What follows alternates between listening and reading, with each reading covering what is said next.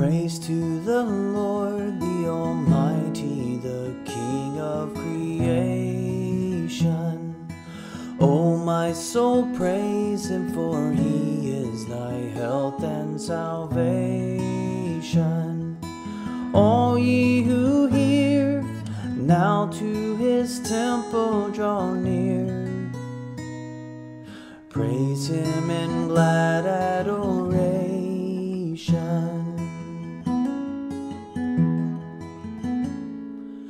Praise to the Lord, who o'er all things so wondrously reigneth, shelters thee under his wings, yea, so gently sustaineth. Hast thou not seen how all your longings have been granted in what he ordaineth? Hallelujah, hallelujah,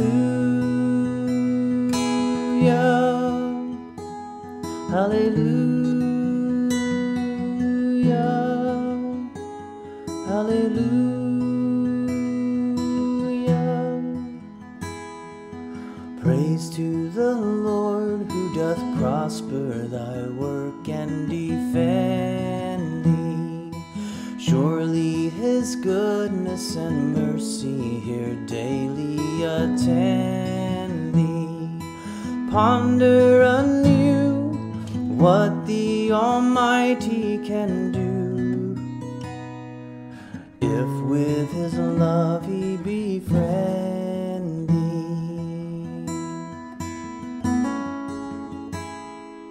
Praise to the Lord, O let all that is in me adore him. All that have life and breath, come now with praises before him.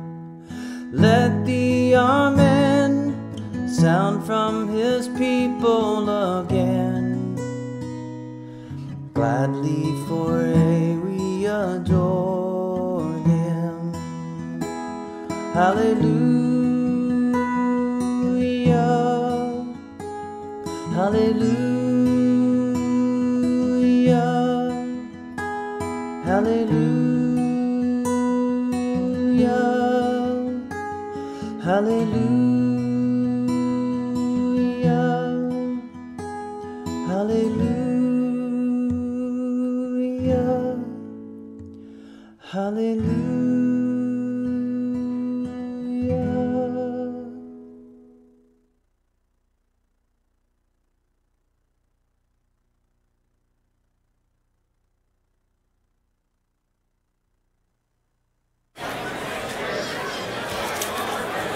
Good morning. Let's come on in and take our seats. We'll prepare to get started here. Try to move towards the center if you can, just to utilize every seat that we have in here. All right, well, our call to worship comes from 1 Peter chapter 1, verses 3 and 4. The purpose of this call is to prepare ourselves to worship our great, merciful God. So please hear the word of the Lord.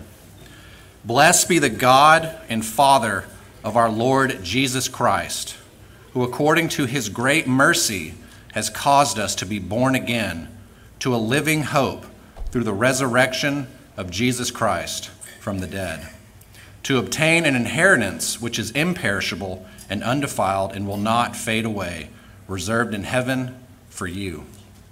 Let's pray.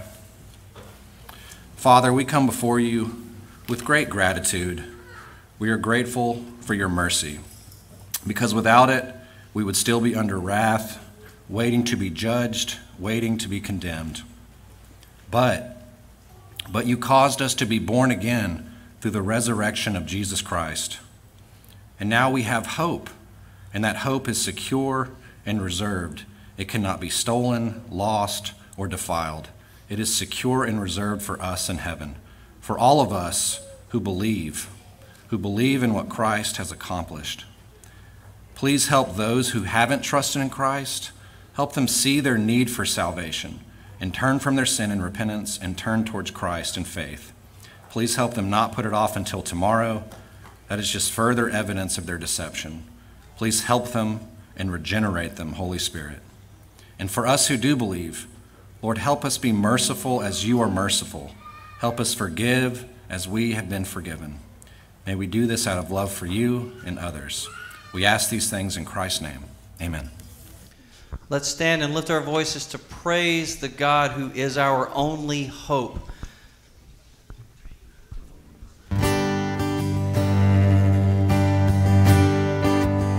Go. Praise God from whom all blessings flow.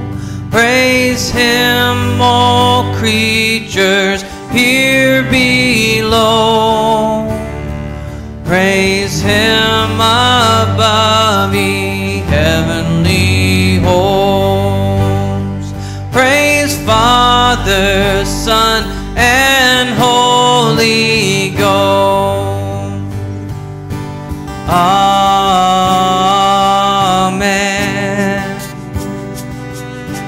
Amen.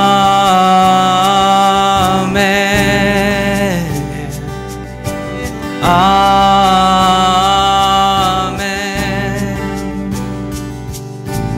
Amen.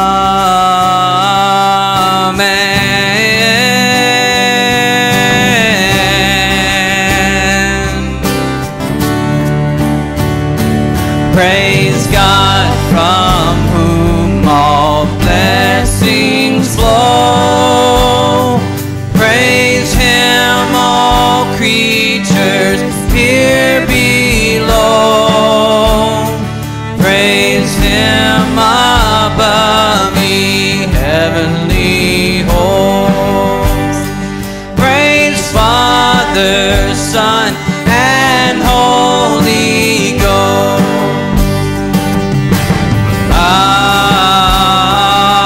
Amen. Amen.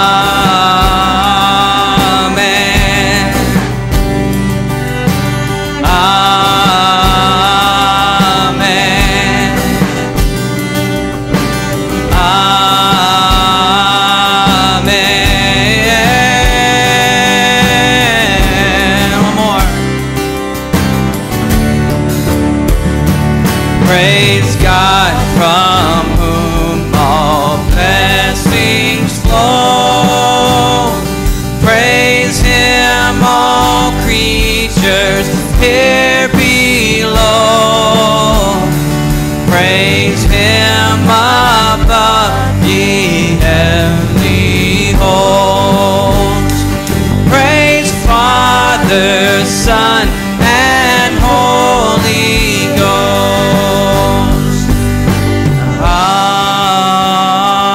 Amen. Amen.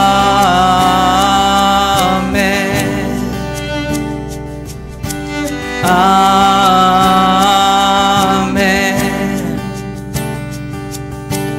Amen.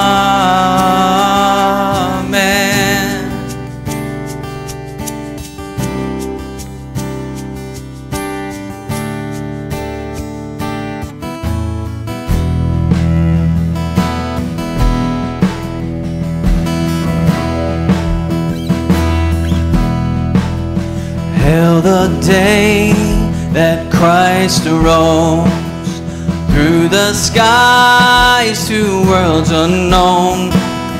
Glorious there he ever reigns, object of all heaven's praise.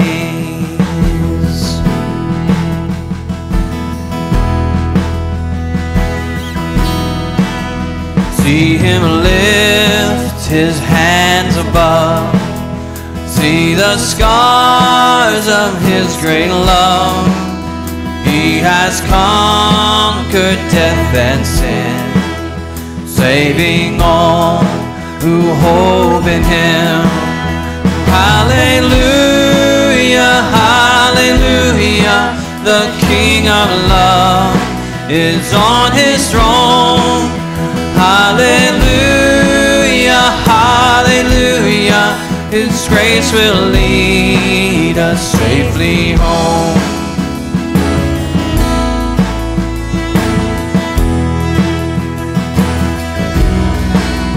Though he dwells beyond the stars, his redeemed are on his heart. Yes, even now he intercedes. Jesus cares for all our needs. Oh, hallelujah, hallelujah. The King of love is on his throne. Hallelujah, hallelujah. His grace will lead us safely home. Hallelujah, hallelujah. The King of love is on his throne. Hallelujah, hallelujah. His grace will lead us safely home. Amen. Good singing. Please be seated.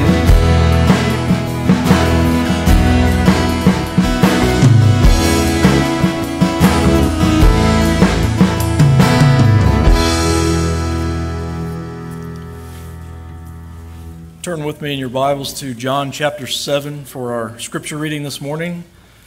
We're reading through the book of John together on Sunday mornings. Last week we ended with Jesus going up to Jerusalem for the Feast of Booths. He went secretly at first, but now this morning we see that he begins to teach openly in the temple, and the crowd is going to be amazed at his teaching, especially as he claims that his teaching is directly from the Father. One note in verse 21, he's going to refer to it, I did one deed. He's referring to a previous deed that he did. He's referring back to his healing of a crippled man on the Sabbath back in chapter 5. So keep that in mind as we read. Follow along as I read verses 14 through 24. But when it was now the midst of the feast, Jesus went up into the temple and began to teach. The Jews then were astonished, saying, "How has this man become learned, having never been educated?" So Jesus answered them and said, "My teaching is not mine, but his who sent me. If anyone is willing to do his will, he will know of the teaching, whether it is of God or whether I speak from myself. He who speaks from himself seeks his own glory, but he who is seeking the glory of the one who sent him, he is true, and there is no unrighteousness in him. Did not Moses give you the law, and yet none of you carries out the law? Why do you seek to kill me?" The crowd answered, "You have a demon. Who seeks to kill you?" Jesus answered them, "I did one deed, and you all marvel. For this reason Moses has given you circumcision, not because it is from Moses, but from the fathers. And on the Sabbath you circumcise a man. If a man receives circumcision on the Sabbath so that the law of Moses will not be broken, are you angry with me because I made an entire man well on the Sabbath? Do not judge according to appearance, but judge with righteous judgment." Let's pray. Father, we thank you for Christ, whom you sent to do your will and to teach your word. And we thank you for the profound nature of who Christ is and all that he accomplished. Lord, our finite minds cannot grasp the full scope and magnitude of it all. And so we thank you for your word, which brings clarity and which brings hope. We confess that, like the Jews, we are likewise guilty of judging according to external appearances. We do not always reach conclusions according to what is true and right. So we ask that you would transform our hearts and minds and help us to view the world as you see it. Help us to see it according to how you have taught. Help us to see, Lord, according to the light of your holy word, and grant us humility so that we may humbly walk in your ways and not the ways of the world. And Father, we thank you so much for the wonderful news that we've heard from Romans 3 in recent weeks, the glorious news of justification through faith alone in Christ alone. We pray that you will continue to give Paul wisdom and clarity as he continues to unfold your word for us. Help us to hear and listen with humble hearts and to reflect deeply on the profound riches of the grace that you have shown us. It's in Christ's name we pray. Amen. This morning, as we continue to sing, we boast only in Jesus Christ. We glory in him. He alone is our portion and everything to us. Let's stand together.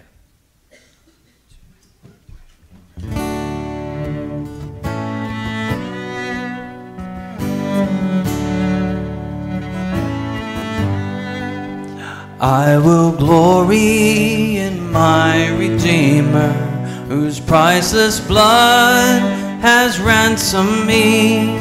Mine was the sin that drove the bitter nails and hung him on that judgment tree. I will glory in my Redeemer, who crushed the power of sin and death. My holy Savior before the holy Judge, the Lamb who is my righteousness, the Lamb who is my righteousness.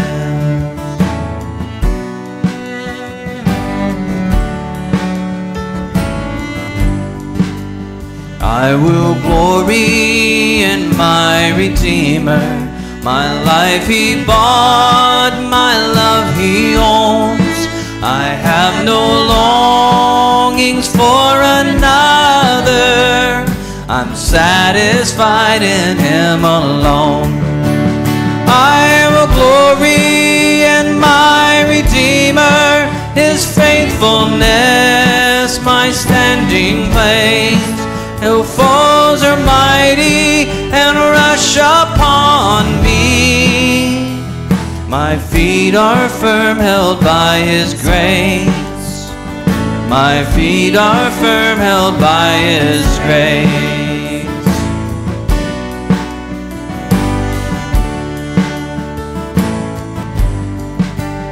I will glory in my Redeemer, who carries me on eagle's wings. He crowns my life with loving kindness.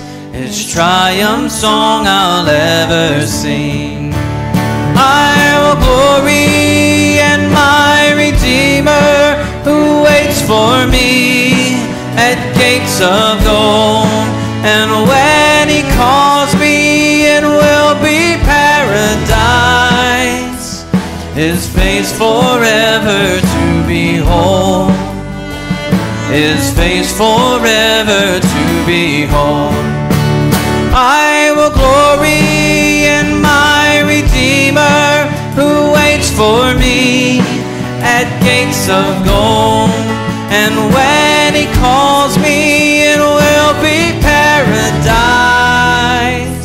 his face forever to behold, his face forever to behold.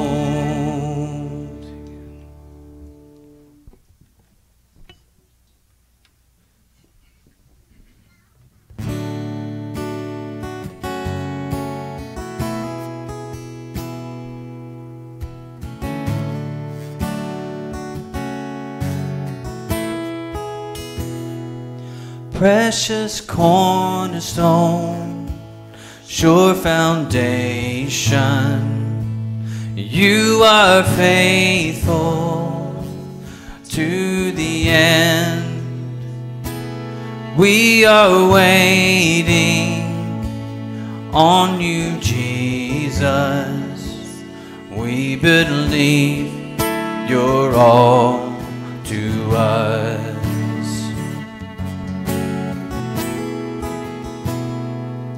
Precious cornerstone, sure foundation, you are faithful to the end. We are waiting on you, Jesus. We believe you're all to us.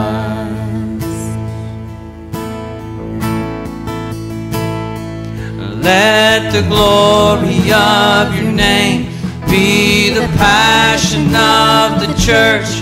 Let the righteousness of God be a holy flame that burns. Let the saving love of Christ be the measure of our lives. We believe you're all to us.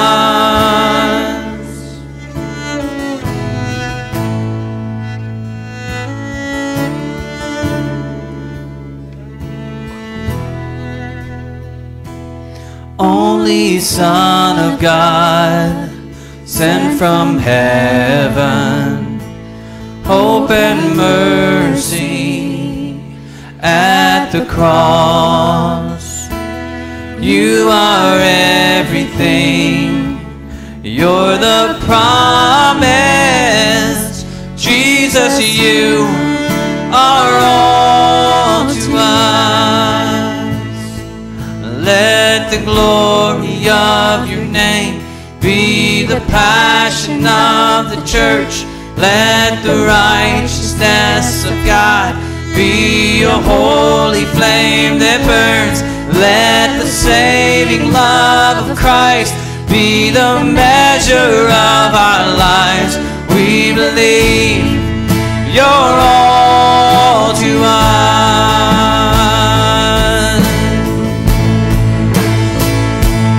You're all to us. You're all to us. You're all to us. You are.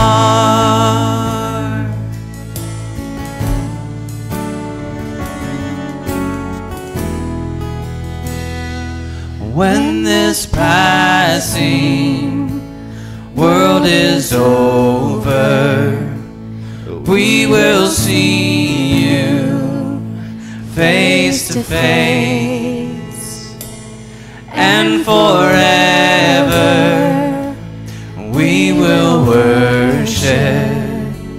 Jesus, you are all to us. Jesus, you are all to us.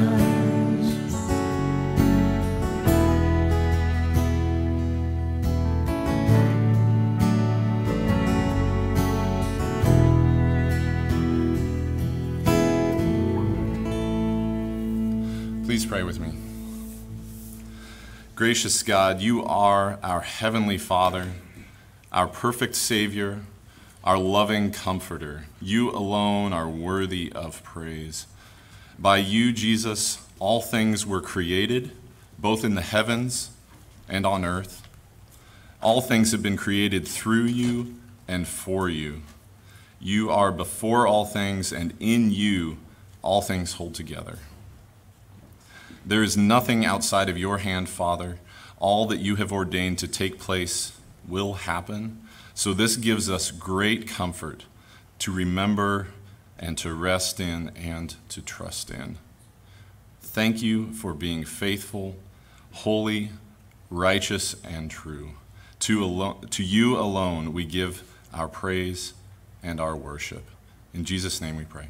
Amen.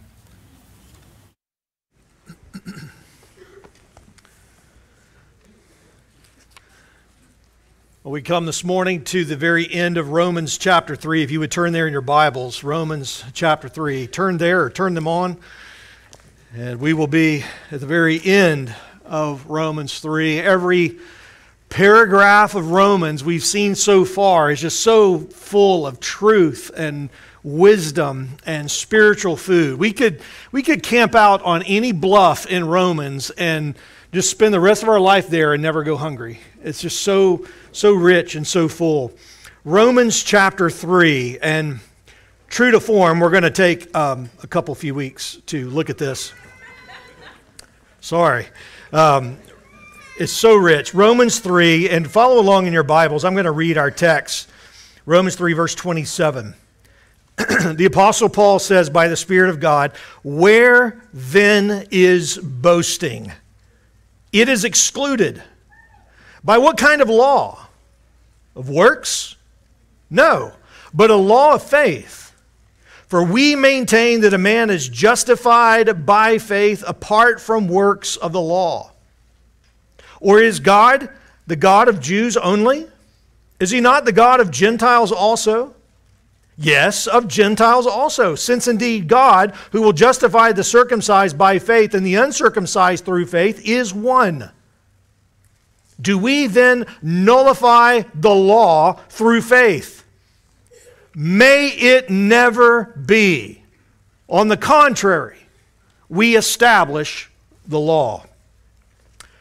Again, true to form to the Apostle Paul, this is another weighty text. It is a great text. It's one that brings a lot of questions to mind, and one that you will hear from time to time. I hear this, you hear this.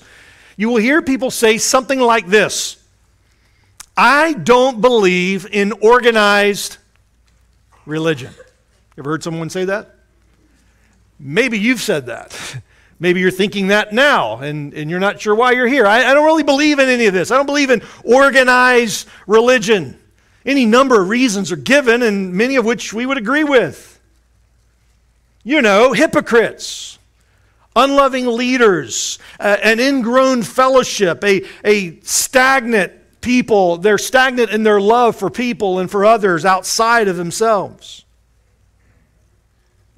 I think some of this is perspective, really. Some other things that we'll see, but I think many view the church from the pew, and what they really need is the perspective of the cross. It's very easy to see all of those things, and we could add to that list, and we could say, yeah, there's a lot of problems with the church and the organized religion of it all. But when we see things from the perspective of the cross, it's different. Now, I happen to believe that we shouldn't run from what the Bible acknowledges. And so I believe in both organized and disorganized religion. I'm a firm believer in both. Organized religion and disorganized religion. Organized religion is that which is organized by the Lord Jesus Christ under Him as the head of the church. All that belong to Him, He knows every single one of them. He knows them by name. He knows all of His sheep. He doesn't lose one. He has organized them through the power of His blood, and they belong to Him with that which is imperishable. That's a great organizing principle, isn't it? We have organized and disorganized religion. So we have a perfect Savior, but we also have imperfect sheep. Organized and disorganized. We have complete justification, but we also have an imperfect ongoing sanctification that's still being worked out. What is right with organized religion? Well, first of all, it's the design of Jesus for His church. We are ordered around certain organizing principles or truths and realities. As we said, Jesus is the head of the church. That's an organizing principle. He builds it. He adds to it. He maintains it. He came for it the first time. He will come for it again. And the church has an organized border that is marked by regeneration, salvation in Christ. He has even given elders to the local expressions of that church. They shepherd in light of the physical absence of Jesus until the chief shepherd appears and comes and returns for His church. He has commanded all churches to organize, to gather every time. And when they gather, they regularly read the Scriptures. They pray, they sing, they hear the Word of God proclaimed. They encourage one another in the faith, and they share life together in an endless variety of ways. That is an organized church. He has commanded this group, the church, to go out and make more disciples. And they are to do that in the unified, organized, singular name of the Father, Son, and Holy Spirit. And then they teach an organized body of truth that Jesus said, go and teach them all that I commanded. And Jesus upheld the veracity and the truthfulness and the inerrancy and the power and the weight of all Scripture, the Old Testament and the New. Each church needs a certain size trellis to maintain the spiritual work of the vine in that light. This is the work which the Lord gives to each local church, and this is biblically organized religion. Yet for all of our organization, let's be honest here, everything else is fairly disorganized, isn't it? You should just hang out here during the week and see some of the disorganization that goes on. As we grow in our love and our understanding of Christ, as we grow in our understanding of His glorious gospel, it will continually shine a light on what's wrong with organized religion. The things that are not fully formed, the things that are still imperfect, the places where we have to grow. The organizing principle that brings us together as a church is not our affinities, it's not what we look like, it's not our backgrounds. What brings us together as a church is the gospel of Jesus Christ. Nothing else. You can't gather this people. Just look around. We like different teams, different things, different places, different states, different regions, different foods, different affinities. And I haven't even started to meddle yet. But the organizing principle that brings us together is the gospel. Anything else will not hold a church together. When we lose sight of that, we're done. If we lose sight of that, we're done. At the end of Romans 3, Paul helps us identify some areas and ways of thinking that are out of step with the gospel, this organizing principle. These are things that are out of character with the reality that Paul has been toiling away, unpacking, helping us understand for the last 3 chapters. Verse 27 begins a new section that focuses on the vital theme of faith. If I had my ways, I would start chapter 4 here at chapter 3, verse 27, because really this is the front porch to what's going to follow here. Chapter 3, verse 27 through 31 that we read this morning is the initial statement, and chapter 4 is a more detailed elaboration. In fact, you're going to see the key words that are used here in this text this morning are the words that Paul will expand on in chapter 4, and he will use Abraham as a case study, so to speak. So it's an introduction and summary to chapter 4. But in these last 5 verses, the Apostle Paul shows us that what is truly wrong with organized religion. And his perspective is refreshing. It's not caustic, it's refreshing because it's not coming from someone who's jaded. It's not from someone who's trying to deconstruct everything that Christ is building. Paul's perspective is not from the disorganization in the pew, but from the divine order of the cross. That's how he sees it. So everything that Paul says now comes out of all that he has said about justification in Christ before this. This is why it's so important to see everything that comes before verse 27. If the gospel is true, if the gospel is present and alive in our church, then there are some realities that need to be mortified. There are some things that need to be shown the door. There are attitudes and habits of the heart and of the life that have no place in the organized religion of faith in the Lord Jesus Christ.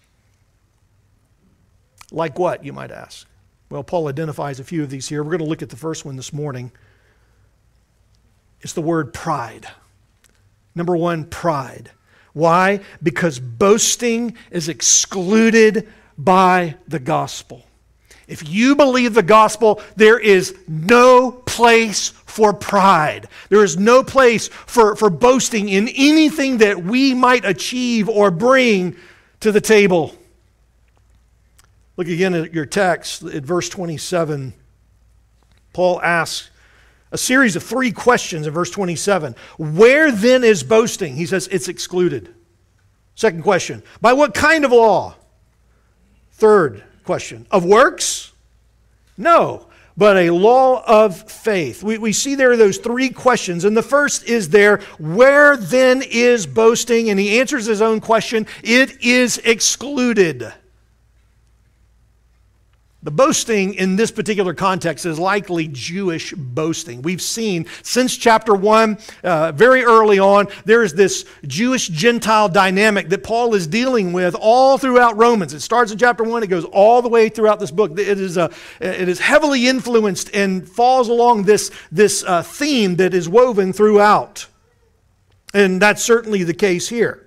Remember, Paul is addressing a church that began with a Jewish character to it. The first church in Rome were Jews who converted to Christ in the synagogue, and they came to the Lord as their Messiah. They believed in the Lord, and as the church grew and expanded, Gentiles became part of the church as well. But during that time, really before that really came on in heaps, the Jews were dispersed from Rome because of an order by Caesar, and they were under persecution. So they were dispersed, and they went out to other places. But after that was alleviated later on, they began to come back. And so these founders of the church come back to the church where they were charter members, only to find people that are not like them at all. Can you imagine such a thing? I know that doesn't happen today. Can you imagine being gone for a year or more, and you come back and you see all these people that weren't there when you left? I mean, just imagine, if you would. Go out on a limb with me this morning. The Gentiles are added, Jews are dispersed because of persecution. They come back to the church at Rome. And there's tensions, and the tensions are real between folks who not just grew up in different neighborhoods, they were enemies before they came to Christ. The Gentiles did not like the Jews did not like the Gentiles, and that's just putting it lightly. They were enemies, mortal enemies.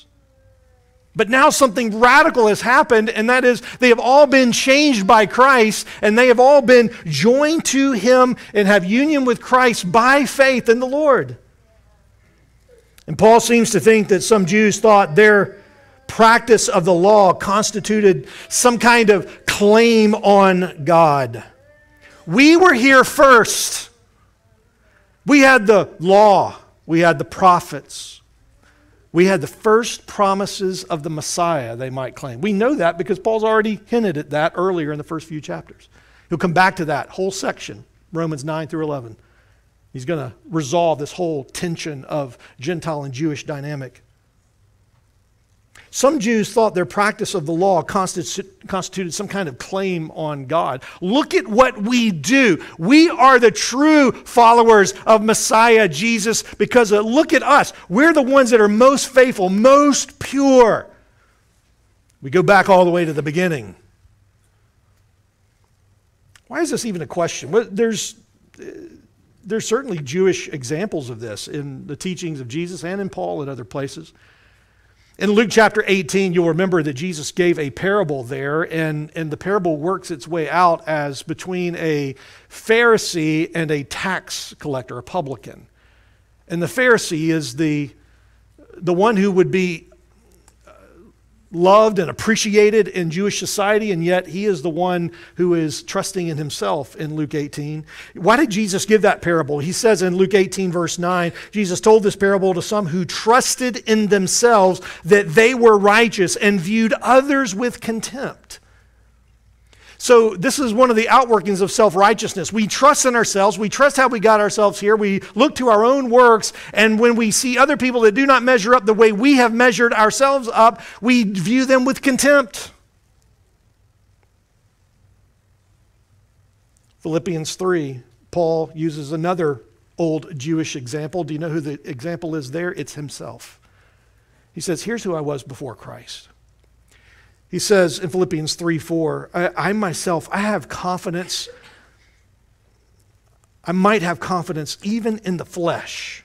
If anyone else has a mind to put confidence in the flesh, Paul says, I far more. Why? Pharisee of the Pharisee, Hebrew of Hebrews. It goes on down this pedigree and this list of achievements and accomplishments and all the things that he's done for God. To what end? Paul answers the question. It's all trash. It's all cow manure. It's all a pile. It merits nothing. Was Paul just putting the Jews in their place here? Well, not entirely. Because, see, they don't have a corner on the market for boastful arrogance, right?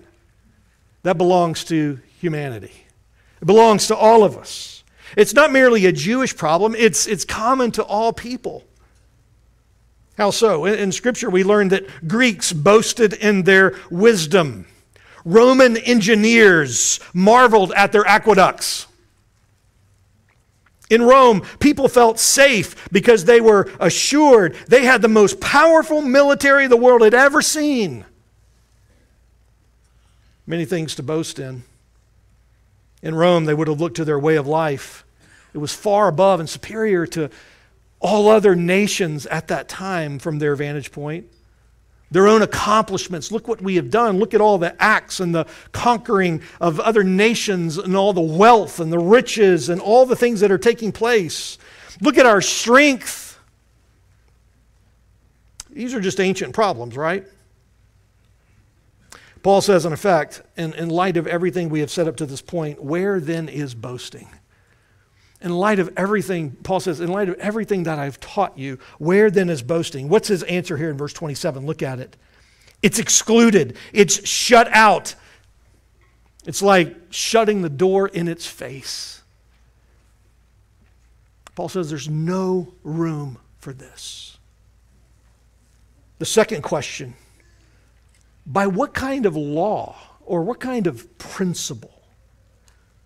Here, Paul is using the word in verse 27. Look at it very carefully. He's using the word law in a non-technical sense. He's not using it in a Jewish sense, referring back to the Jewish Old Testament or Moses or the Torah. He's using it in a non-technical sense. The word law here is a metaphorical usage. It has the sense of a principle. So it might be read this way. By what kind of principle? Of works? No, but by a principle of faith. And then he asks a third question. Is it by works? Well, he's assuming here, if the organizing principle of your life is your works, then boast away. But if it's not, you belong to Jesus. Is it of works? And Paul's answer to all of this at the end of verse 27 is that our life belongs to Jesus not by our works, but solely by faith. That's how he answers it, and it's very easy to miss that. In some translations, it'll put the phrase of faith earlier in the sentence, but it's still the same idea. We belong to Jesus by the principle of faith, not by the principle of works. And so the main point and the burden of Paul's argument here is that righteousness is by faith, not by keeping the works of the law or anything else. So boasting is self-announcing, while faith is self-renouncing. Boasting comes in and it says, here I am, look at what I've done, look at all that I carry to God. Surely He'll be excited to see all of this. Boasting is self-announcing, but faith is self-renouncing. We renounce everything. Anything that we might bring in our hands, anything that we might use to commend ourselves to the Lord, anything that we think might merit us favor with God, we renounce it. We do that by faith in Jesus. You might say it this way, faith technically achieves nothing. If by that we mean as a work, it is an empty hand that receives and trusts in what God gives. That's what faith is. Faith is not a work that we perform. It's not a hoop that we jump through. It is an empty hand that receives and trusts in what God has done for us. There's no credit to be claimed. There's no accomplishment to admire other than the credit of the righteousness of Christ, other than the accomplishment of the finished work of the cross. Now, notice carefully how Paul grounds this assertion. He explains it in verse 28. He just made the assertion in verse 27. He's asked it in the form of a few questions. Now, verse 28, here's the main idea here.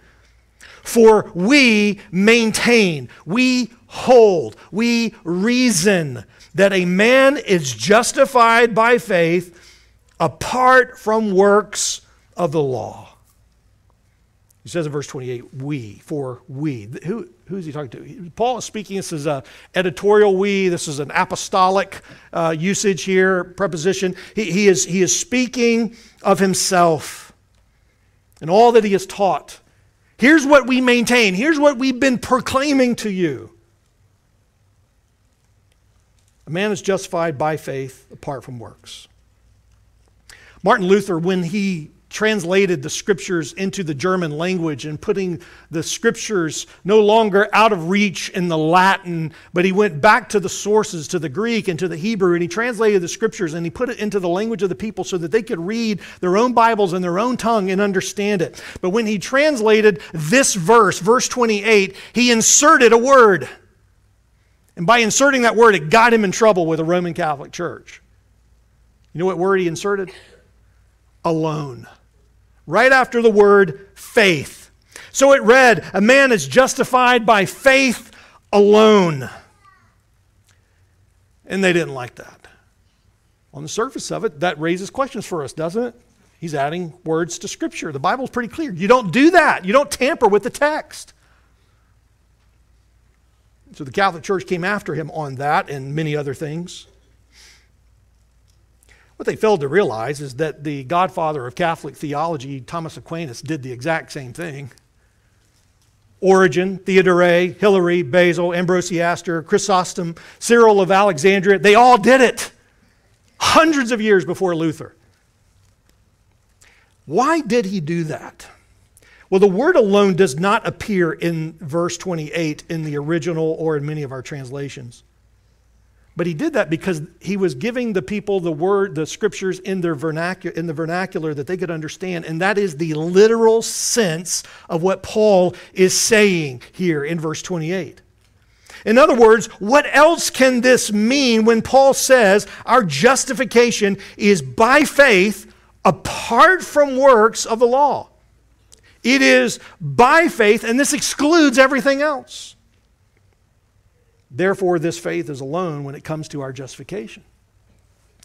By the way, all translations insert words for smoothness of translation. That's what Luther was doing. He was not adding to the text. In fact, he captured the very sense of this verse. That all Scripture testifies to this point that a man is justified by faith alone. Paul said this very clearly in Ephesians 2:8, for by grace you have been saved through faith, that not of yourselves, it is a gift of God, not as a result of works, so that no man may, what? Boast. Same principle is going on here. What is the law here in verse 28? Well, we said there's a non-technical use in verse 27. Some of our translations even capitalize, look at verse 28, they even capitalize the use of the word law here. It's different than the use in verse 27. The word that he's using for law here is the normal word that refers to the body of commands given by God through Moses. It's referring to the law of Moses. That could be in its most narrow perspective of that being the Ten Commandments, which is a summary of the law. It could be the whole Torah, which is the first 5 books of our Bible. It could refer to all of the Old Testament scriptures, which are often called the law of God, which are an exposition of the first 5 books. No matter how you slice it, he's referring fundamentally to the very first works of Moses, the law of God, its summary in the Ten Commandments, and its exposition in the other books of the Old Testament. But here in its most narrow sense, it's the law given through Moses. That's what he's talking about in verse 28. We hold that a man is justified by faith apart from the works of the law of Moses. It is not by doing those things. It is not by checking a box of the Ten Commandments. You have it on the wall and you have little squares and you check it off each day. Didn't do this, didn't do this. It's not that. Paul was combating a Jewish perspective that saw obedience to the law as possible. But Paul has been laboring to show that human sinful nature makes obedience to the law impossible. He said back in verse 23, just a few verses ago, all have sinned and continually fall short of the glory of God. The point of the law is to show the glorious name of God. It is to reveal God in His holiness, in His attributes, in the character of His righteousness, so that He will be extolled and glorified. And yet no one does that. Not even Moses, who received the law, could do that. Paul's point here is that no one can come to Christ through their own works, through their own obedience, through their own goodness. Do you believe that? Are you trusting in your own works? Paul has another book of the Bible, another letter that he wrote to the church at Galatia. And in that book, he's combating a similar but different issue. And it's that you came in through faith, and by the Spirit of God who saved you, why are you now trying to work that out in some other way? Not by faith and not by the Spirit of God. Why are you trying to check the box? He talks about what it means to walk in the faith and in the Spirit. A lot of those same themes are here in Romans. But here is the organizing principle of organized religion that will be upset if we allow this to run rampant. It is pride, because it is excluded by the gospel. Now, next week we're going to see two more problems with organized religion. Go ahead and put those up there. The next one will be division. It's not an issue today, is it? Division in the church. Because obedience is established by faith. We're going to talk about what that means. We'll see that there in verses 29 and 30. And then we're going to see aimlessness, pointlessness, because obedience is established by faith. So then what is the place of obedience in the life of the Christian and the life of the believer? These are three problems with organized religion. It's pride, it's division, it's aimlessness. But I want to come back to number one here for a moment. How might this kind of boastful pride manifest itself in the church today? The Scripture actually has a lot to say about this. I want to give you just a few of these, and then we'll pick up here next week. What does boastful pride and arrogance look like? Not in the world, not out there somewhere, but in the church. What are the dangers for us? Paul is warning against this. He's writing not to unbelievers, he's writing to the church in warning of mission drift. That here's how you came in, and he's been explaining that and unpacking that for the last 3 chapters. But now we might drift into a lane that doesn't belong to us. What would this look like? How might this kind of boastful pride manifest itself in the church? Number one, when we forget who we are. When we forget who we are. Our salvation did not begin at a place of pride and self-achievement, but it began with the humble confession in no uncertain terms that we are poor in spirit. We have nothing. Listen to how Paul, you don't need to turn there, but listen to how Paul brings this out in 1 Corinthians 1, verse 27. Here's how God has organized His church. But God has chosen the foolish things of the world to shame the wise, and God has chosen the weak things of the world to shame the things which are strong, and the base things of the world and the despised God has chosen, the things that are not, so that He may nullify the things that are, so that no man may boast before God. But by His doing you are in Christ Jesus, who has become to us wisdom from God and righteousness and sanctification and redemption, so that just as it is written, let him who boasts, boast in the Lord. At the very end of that, when he says, let as it is written, he is quoting there from Jeremiah 9, which we'll see in a minute. That is a foundational text. It's one of Paul's favorites. He'll quote from it again in Romans. He'll quote, James will quote from it as well. What does prideful arrogance look like in the church, and by extension in the Christian marriage and in Christian parenting and in Christians in the workplace? It looks like this. It looks like when we forget who we are. We forget where our boast is, how we got in, how we are here. Secondly, when we make plans that ignore God. Make any plans this last year? As I said before, at the beginning of 2020, pretty much everything we planned for the church and everything I planned personally just kind of went out the door pretty easily. Man makes his plans, but it's the Lord who directs our steps, right? When we make plans that ignore God, and I don't mean just throwing a bone at God as if just to kind of satisfy Him and settle Him down in the corner, but truly present everything before the Lord. Here's how James frames the question. He says, you in the church, he says, we need to be careful of this. We'll go to such and such city, and we're going to move there, and we're going to make a profit. Has anybody said that? Come now, you who say today or tomorrow, we'll go to such and such city, we'll spend a year there, we'll engage in business, and we'll make a profit. What does he say? Yet you do not know what your life will be like tomorrow. You have no idea. You are just a vapor, a mist that appears for a little while and then it vanishes away. Instead, you ought to say what? If the Lord wills, we will do this or that. But as it is, he says, you boast in your arrogance. All such boasting is evil. Have you presented your plans and your desires to the Lord? Well, I prayed about it, as if that resolves everything, right? That's not what we're talking about. That's Southern Christian for stay out of my business. You know what I mean? Have you really thought about this biblically? Well, we prayed about it. Oh, okay. Have you really presented, have you really washed it in the Word? Have you really sought biblical wise counsel, or just someone who will affirm what you already have concluded? When we make plans that ignore God, James says, it's evil. It's evil. Let's not call it something else. What else? When the organized church ignores sin in our midst.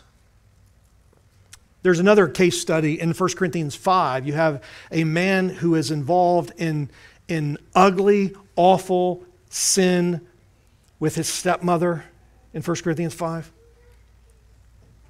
And Paul says there, it's sinful boasting when we tolerate unrepentant sin, not realizing that such is prideful arrogance. And he says it affects the whole church, just like leaven. He uses that example, like leaven working its way through dough. If you put it just in the edge of the dough, it will work its way throughout the entire church if it's not rooted out.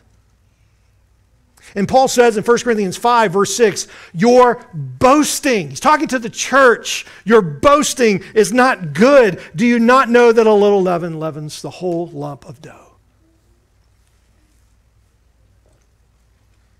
A church that will let me go in unrepentant sin and not pursue me with patient care and love is an arrogant church, Paul says. It's not a church you want. It's not a church that you want to be a part of. I think many people want to hide out with their sin in churches, and quite frankly, they're at home doing that in many places. But when we ignore sin in our midst, what does that mean? That does not mean that all of a sudden we are going after one another. It means this: we are seeking to restore one another, to love each other, to care for each other. This is like a child who is about to run out in traffic and you pursue them, right? And not because you hate that child, but because you love that child. When we ignore sin in our midst, Paul says we're arrogant, and it's only added when we celebrate our tolerance and our pride in such thing. He says your boasting is not good. What else?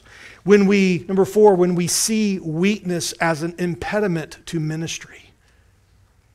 Weakness is what the Lord wants. Weakness is what the Lord uses. You understand that principle? This is contrary to the way, even the temptations for us as a church to really focus on our strengths, whatever those may be. But it's actually weaknesses that the Lord uses to strengthen His church. Paul says this. This is a major theme in 2 Corinthians 11. And it goes into chapter 12. For 2 whole chapters, he sustains this theme of weakness in ministry in the church. In 2 Corinthians 11, verse 27, Paul goes through a list. Remember his list in Philippians. It was, here's all the things that I was before Christ. Here's my pedigree. Here's my education. Here's all of these things. I just lay it all at His feet. It's nothing to me anymore. Here's what I've exchanged all of that for.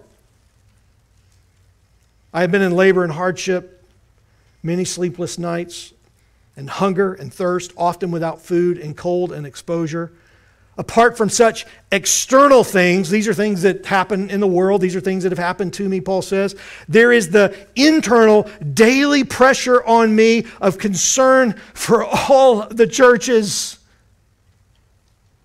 And here's how Paul feels it. He says this, he says, who is weak without my being weak? When my brother and sister is weak, in the faith, weak in something that's going on in their life, some trial, I'm weak as well. I'm affected by that. Who is led into sin without my intense concern, Paul says. And then what does he say? If I have to boast, I will boast of what pertains to my weakness. And then he goes on to give an example. Paul has seen things that you and I haven't seen, but we will one day see. Like the third heaven. And the Lord gave him a messenger of Satan. The Lord gave him a messenger of Satan to buffet him, to keep him from exalting himself, so that his boast would not be in the things that he has seen and the experiences that he has had, but in the Lord alone. And the Lord says to him in 2 Corinthians 12, as he recounts that, he says, the Lord has said to me, my strength, after I pleaded with the Lord, take this away, the Lord has said, what? My grace is sufficient. My strength is made perfect in weakness. If it wasn't for Paul's weaknesses, he would not be who the Lord made him to be. I will boast of what pertains to that. This all crescendos in one final one I want to give you, when the object of our boasting is forgotten. When the object of our boasting is forgotten. Turn, if you will, back over to Jeremiah chapter 9. If you kind of get to the middle of your Bible, you might find Isaiah, and then right after Isaiah is Jeremiah. Jeremiah chapter 9. If you're in the Psalms, Proverbs, Ecclesiastes, and all that, just keep going. You'll get to Isaiah, then Jeremiah. This is the weeping prophet. He is writing and warning Israel that God is going to do two things. He is going to destroy them for their sinful rebellion. That's not great news. He's going to destroy them for their sinful rebellion and their hard hearts, but he is also going to miraculously rebuild them from a remnant of believing Israelites. In Jeremiah chapter 9, we don't have time to look at the whole chapter, but look down at verse 23. Thus says the Lord, thus says Yahweh, let not a wise man boast of his wisdom, let not the mighty man boast of his might, let not a rich man boast of his riches, but let him who boasts boast of this, that he understands and knows me, that I am Yahweh, who exercises loving kindness, justice, and righteousness on earth, for I delight in these things, declares Yahweh. Notice a few things here in these two verses. There's a list. There's two lists. Do not boast in this. Do not boast in man's wisdom. This is what Paul's talking about. This is the text that Paul quotes in 1 Corinthians 1, where he's talking about Greeks and their signs and what man boasting in their wisdom and the debaters of this age and all of those things. Do not boast in man's wisdom. What does that mean? Intelligence, prowess, cleverness, our insights. They mean nothing. Don't put your boast there. Those will not merit us anything. Those do not earn, rebuild, or garnish favor with the Lord. Do not boast in man's strength is the next on the list. What is that? That could be any number of things. That could be strength of mind. That's very similar to wisdom. That's strength of body, of being young and exuberant and actually having muscle structure as a young man. Those things will fade from you. And so if you boast in it now, it will eventually be gone along with your hair. Trust me. Don't boast in your body. Don't boast in your mind. Don't boast in your power. Don't boast in your control. Don't boast in your authority. All of those things can be easily taken away from you. And they will be. Man's strength. Some boast in chariots, but we will boast in the name of the Lord our God. Man's riches, he says. Is that a temptation? Is that a temptation to put your hope there? I know that it is. It's one thing, and James, by the way, we go back to the James passage. He doesn't say, don't plan. He doesn't say, don't make plans to move or to have a profit. but to present all those things to the Lord in truth and to truly bathe them in Scripture and wisdom and knowledge of God's Word. But woe to you who trust in man's riches. Paul says those who want to get rich fall into temptation and a snare and many foolish and harmful desires which plunge men into ruin and destruction. For the love of money is a root of all sorts of evil, and some by longing for it have wandered away from the faith and pierced themselves with many griefs. And yet you can hear that and still think, well, I'd like to try. Then you really don't understand the weightiness of what the Bible says to us. Guard your hearts, church. Don't boast in these things. Do boast. Look what he says here in Jeremiah 9. Do boast in knowing the Lord. Do you know him? Do boast, he says, in his loving kindness, his chesed, his steadfast covenant love by which he has bought us. He has bound us to him. We belong to him through Christ. Do boast in these things. Do boast in his justice. People are crying out for justice, and I promise you, they will not find it until the just judge of the earth comes and makes all things right. That does not mean that we do not pursue justice. We have a court system. We have laws in the home and in the country and in nations and all of those kind of things. But you just need to understand, if you put your hope there, you will be disappointed. Many are finding that out. Boast in his righteousness. Boast in his righteousness. This is what we've been talking about for 3 chapters in Romans. That we are not right in and of ourselves. But God sees us as righteous through the righteousness of Christ. He doesn't make us right. He sees us as right. He declares us as right. And he imputes the righteousness of Christ to us. And our sins are laid in turn on him. It is a glorious exchange. Boast in this, church. Knowing the Lord, his loving kindness, his justice, his righteousness. And then notice there at the very end of that, he too delights in these things. This is the heart of God. This is what he delights in. I pray that the Lord will use this to strengthen our church and that this will be our boast in these days. Would you pray with me? Lord, we can live and survive without many things. I may live at times in this world without friends, without wealth, without honors or pleasures. But we cannot live without faith in your Son. We confess and acknowledge before you our own weakness. We are insufficient for anything that is spiritually good. We have all been laid low by our pride. At various times we have misplaced our boasting. We have experienced it 1,000 times. We trust ourselves and we move ahead in our own weaknesses. But Lord, help your church today to distrust itself and to rest in you. May we continue to be poor in spirit so that we know and rest in the loving kindness, justice, and righteousness of Jesus alone. And this all by faith. This you delight in, Lord. So take delight as your church boasts in you today. We pray this in Jesus' name. Amen. Let's stand together and sing about Jesus, that he is a friend of sinners and a strength in weakness. Are you grateful for that this morning?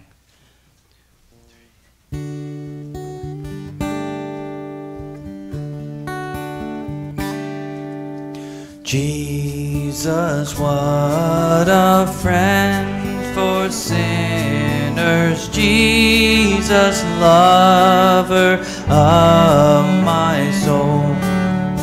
Friends may fail me, foes assail me. He, my Savior, makes me whole. Hallelujah, what a Savior. Hallelujah, what a friend. Saving, helping, keeping, loving. He is with me to the end.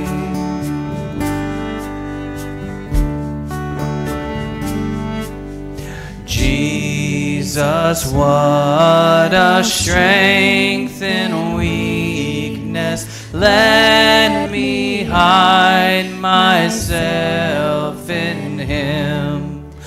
Tempted, tried, and often failing, He my strength, my victory wins.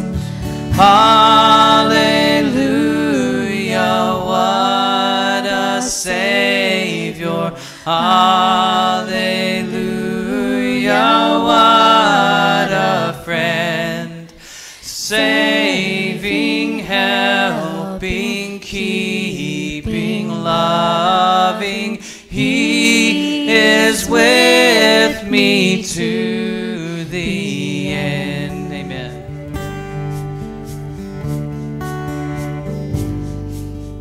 Jesus, what a help in sorrow, while the billows o'er me roll. Even when my heart is breaking, He my comfort helps my soul. Hallelujah, what a Savior. Hallelujah, what a friend. Saving, helping, keeping, loving. He is with me to the end. Please be seated.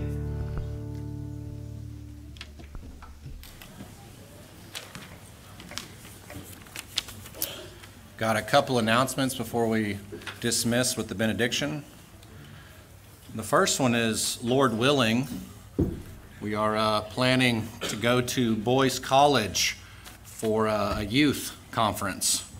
We're planning on leaving tomorrow morning. We'll be back Thursday evening. Please be praying for us during this time. It's really a great opportunity, just really around relationships. Not every youth believes, so it's an opportunity for them to come into a saving relationship with Christ. For those that do believe, it's really a great opportunity for them to grow in Christ. And it's really also an awesome opportunity for us to just grow in our love for one another. So please be praying for that. The other announcement is on Saturday, June 26th, our high school graduates are having a reception here at the church from 1:30 to 3 p.m. That's Saturday, June 26th. And please be praying for them and their families, because this really is it's a big transition in all of their lives. And now we'll close with the benediction. Please stand. We will say it together. Blessed are the merciful, for they shall receive mercy. And all of God's people said? Amen. Amen. You're dismissed.